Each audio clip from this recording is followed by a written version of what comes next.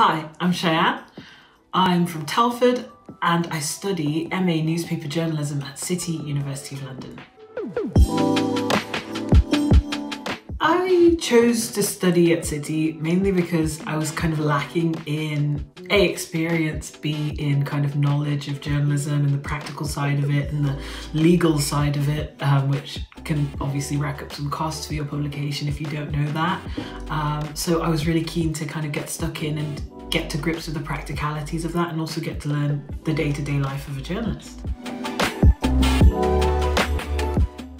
I think the thing that I like most about journalism is the features. I love writing features. I'm not a news reporter, but I just like writing about something really abstract and crazy that's happening in the news and like putting my own spin on it and bringing it in with different news stories and kind of like taking someone on a journey through writing.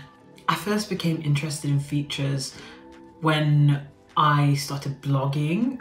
So I guess blogging does feel a bit like an opinion column for me.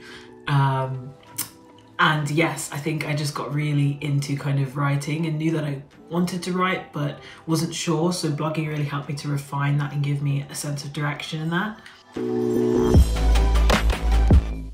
For the course, I didn't really have any experience per se in journalism.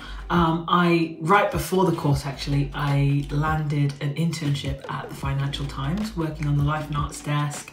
And that was just really great because I was able to see the fact-checking side, the sub-editing side, was able to write 2 pieces, and also just able to kind of refine my niche and figure out exactly what I want to do. So I then found that I really like fashion, but at the time I was just writing kind of in the lifestyle area. I was doing snapshot, and that is basically just their photography, kind of little news and brief in the print.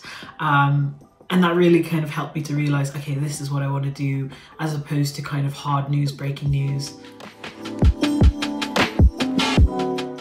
Studying in London is an emotional roller coaster. I think London is a great city to study in, definitely. It's a big change for me because I came from a small town in the West Midlands. So it's just been a massive cultural change. Like, the bus drivers don't know your name and they won't wait for you to sit down before they go. But I think, jokes aside, it is just great. There is so much to do here and there's a lot. Well, in terms of having downtime, there's so many things to do, so many different people that you meet every single day, especially doing journalism. Like, I interview different people and the course has been really good at kind of integrating that social aspect in.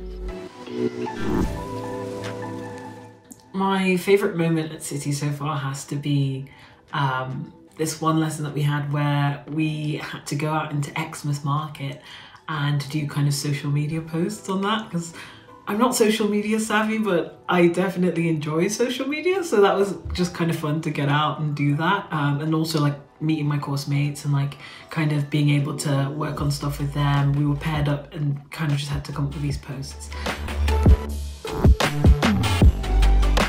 My favourite module is lifestyle. The lifestyle specialism on the MA Newspaper Journalism course is just amazing. The staff that worked on it were great. What we learnt from it was great. The people that came in to speak to us were amazing. The contacts that I've made and the things that I've learnt are just phenomenal. It's brought my kind of career from here to here, which is just amazing. Outside of my course, I can now officially say that I am a fashion journalist, which is great because that's exactly what I wanted to get out of my course.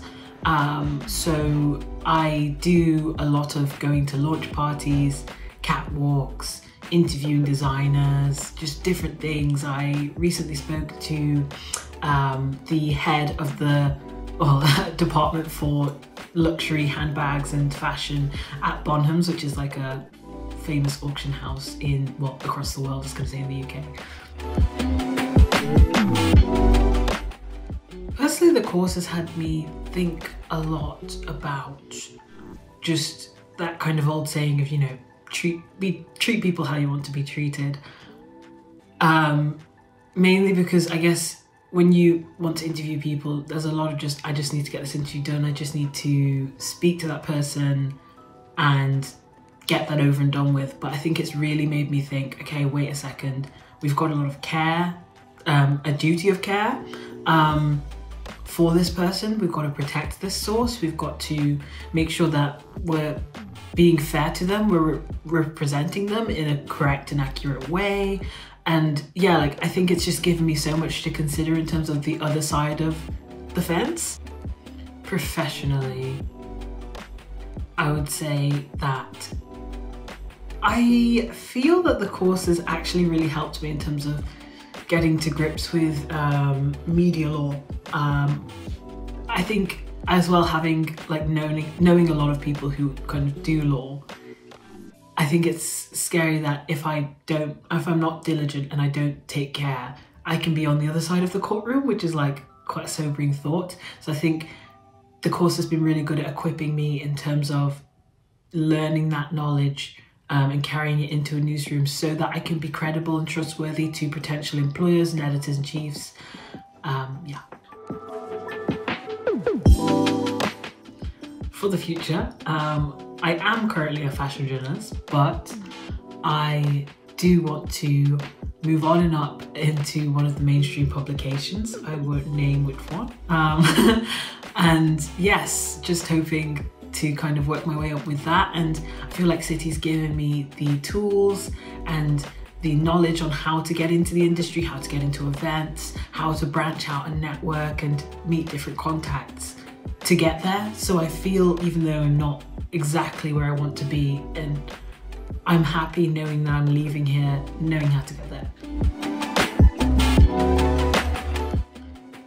I am really excited for kind of how influencer culture is going to impact the fashion journalism industry or that landscape in the next 10 years. Like, we have influencers walking down catwalks instead of models, and I think that's interesting in a way, because even though I'm not like fully pro influencer culture and there are very toxic sides of that, I think it's really interesting that everyday people who started off as everyday people are able to kind of branch into what is and has traditionally been quite an inaccessible industry. So I'm really interested to see how that pans out, and I hope it goes in the right direction. Yeah. My key advice to future master students would be to please submit your work whenever they kind of want you to put it up online. I know that the only real requirement that you have is to upload your work to the submission portal so that you can get your grade, but I think when the student newspaper needs some features or they need different things, I'd encourage you to definitely get that, because at least you're getting bylines, at least you're getting experience, you're having your tutors look at that, and you're having them give you feedback. And in my first term, I shied away from that. I just didn't submit it for like the student newspaper or anything like that. And I regret it, because in the industry, you don't have an editor who will sit down and take time with you to give you feedback and to tell you what you're doing wrong and what you're doing right. It really is just cutthroat. They'll just tell you, cut that out, that's not good. And you just, there's a lot of time where you don't know what you're doing right, so you don't know how to correct what you're doing wrong. So I'd say grab that and really treasure that as a master's student doing newspaper journalism at City.